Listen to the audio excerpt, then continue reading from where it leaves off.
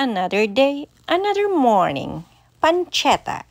What is pancetta? It's just a belly or pork belly cured with salt or sometimes sugar. So I cut into small pieces and then I add this yummy, yummy, smelly, good smell garlic. And let's see what will happen next.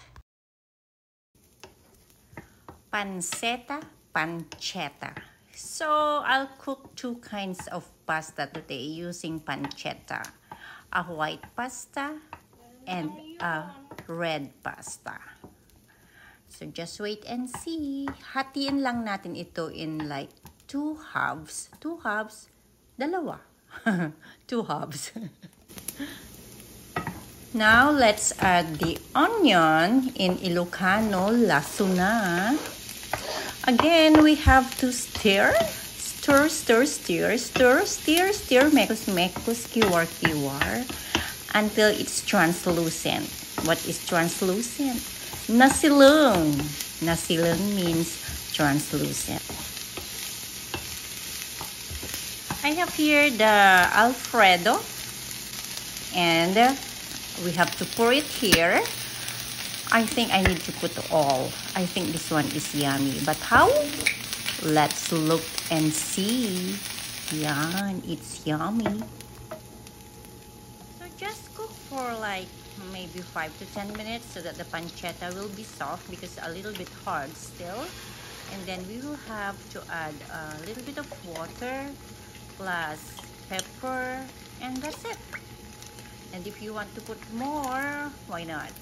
This is like, I don't know the taste. It's not my first time, but I don't eat much of this carbonara or that Alfredo sauce. Simmer para mabilis.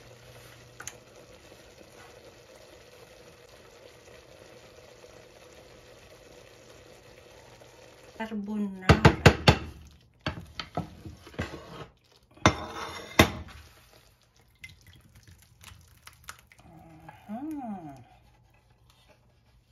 Yum. Next ay another pancetta recipe. And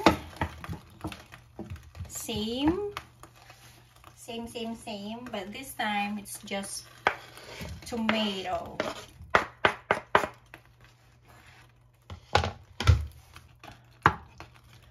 Lutuin hanggang mag-oily ang mantika.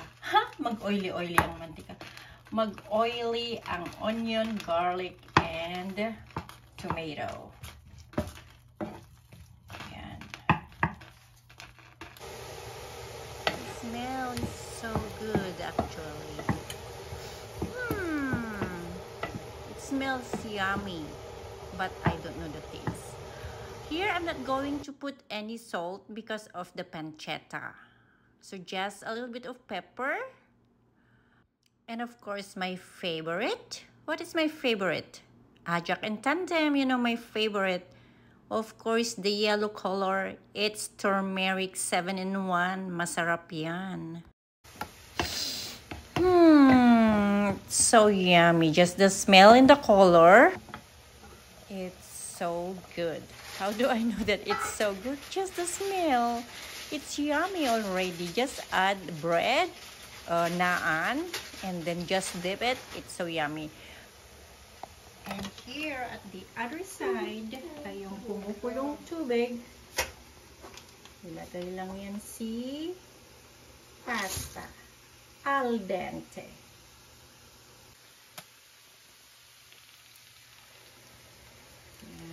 Lutuin ng 8 to 10 minutes. Ayan.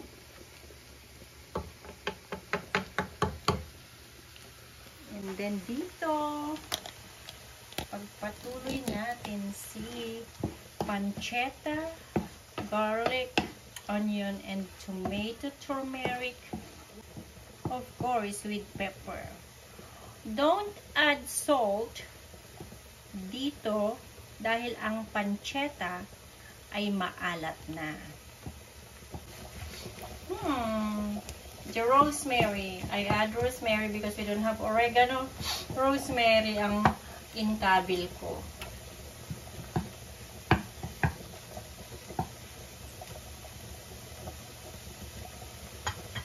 I will put a bit of olive oil kasi kulang yung mantika ng pancetta.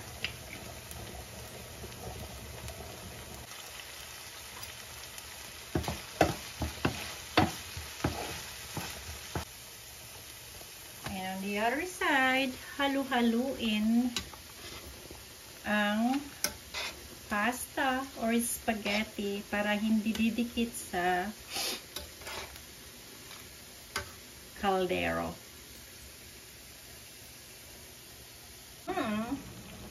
As you can see, nagmamantika na yung from the pancetta.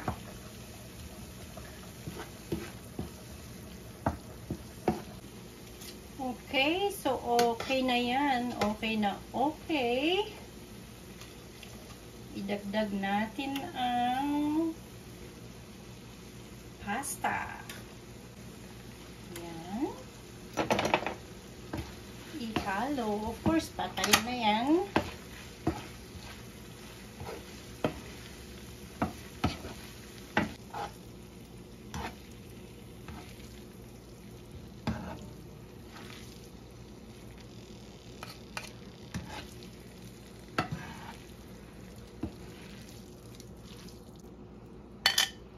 I don't like this brand of noodles. Didikit-dikit siya.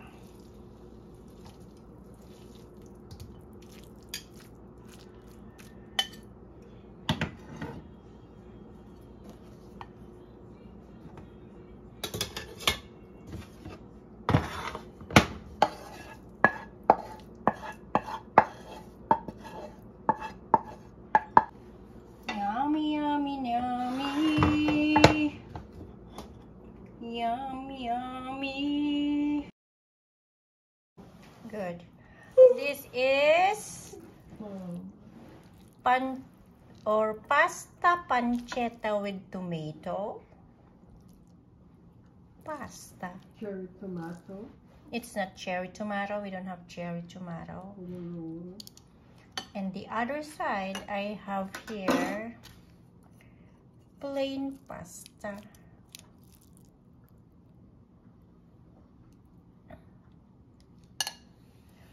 With carbonara with pancetta. Yan. Siyempre, para mas masarap, at doon sa kabila ang Parmesan cheese.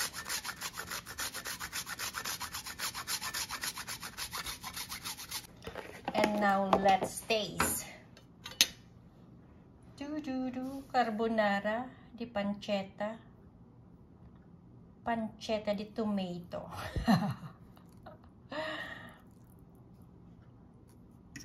Tikman natin.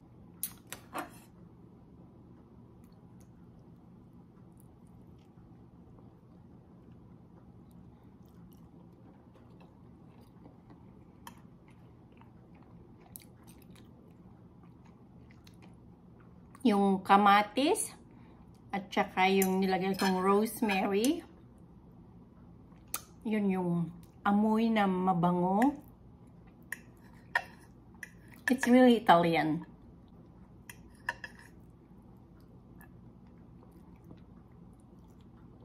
Okay. Pero sa mga Italian, ito yung mga favorite nila. Carbonara. Pancetta di carbonara.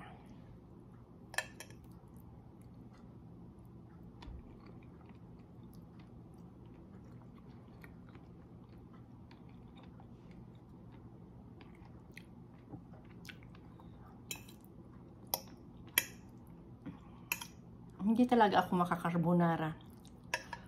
Mas gugustuhin ko ang tomato.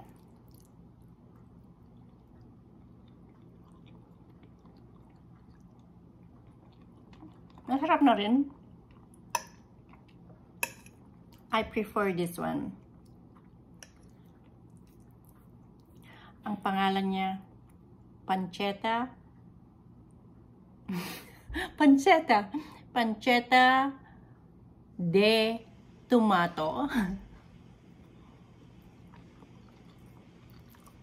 Ang sarap. Mas masarap talaga to.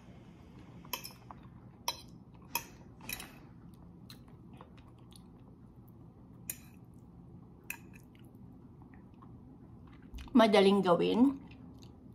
Garlic. Nakita nyo naman. Garlic, onion, tomato. Gisa-gisa-gisa with olive oil. Kung may oregano, masarap ang oregano. But because I don't have oregano, ginamit ko ang rosemary. And of course, pamienta. Walang asin. Because of the pancetta is full of salt already. So, at saka yung turmeric.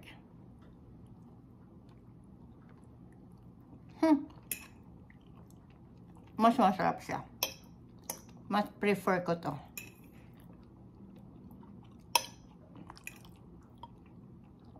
Carbonara is not my food. Pero kailangan kainin ko dahil hindi ako nagtatapon ng pagkain. Kain tayo. And of course,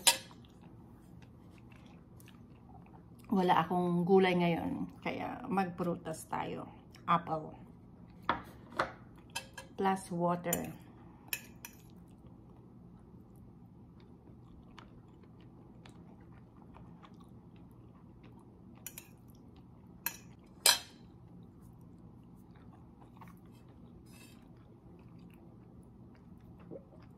Bye for now. Thank you again for watching and see you next time.